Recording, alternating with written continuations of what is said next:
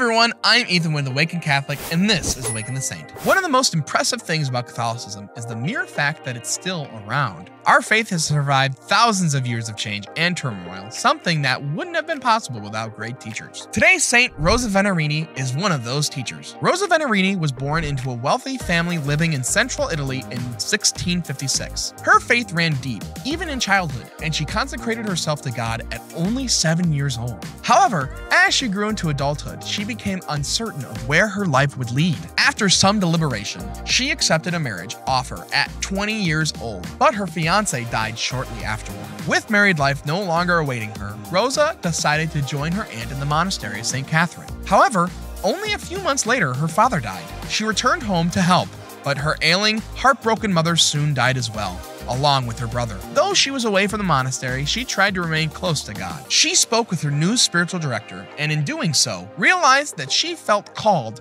to assist in the education and religious formation of young women. Rosa left her father's home and, with the help of her two closest friends, endeavored to start a school. Their goal was to offer general and religious education to poor girls and help them prepare for their adult lives. While they received some support from those who knew them, Rosa and her peers faced a great deal of resistance. Many were skeptical of Rosa and didn't think her efforts would accomplish anything. Some of the most vocal criticisms came from members of clergy who thought that only ordained priests should be allowed to teach catechism. In spite of the mixed response, Rosa continued her work, and doubt began to disappear as she delivered undeniable results. The girls admitted to the new school improved greatly in both knowledge and behavior. As time went on and the school's efforts were noticed, more and more people had their eyes on Rosa. Eventually, she was invited by the Cardinal of Montefiscione to serve as an administrator and improve education within his diocese. With the cardinal's support, Rosa made great strides, opening 10 schools over the course of just 2 years. By 1716, her fame had grown immensely, and she was visited by Pope Clement IX.